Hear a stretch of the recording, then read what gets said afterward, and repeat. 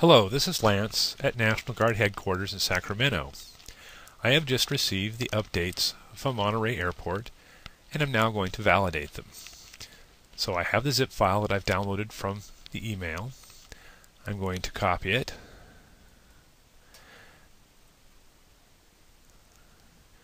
and paste it to my working directory. I'm going to unzip it.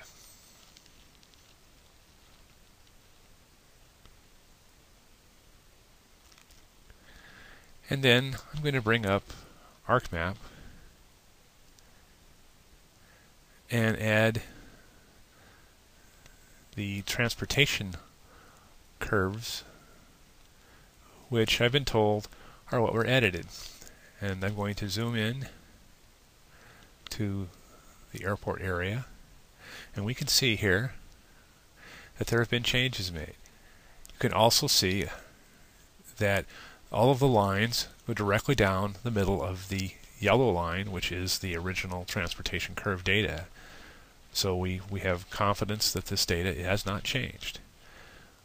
So I'd be happy to take this now and package it up and ship it out to first responders for use in the field.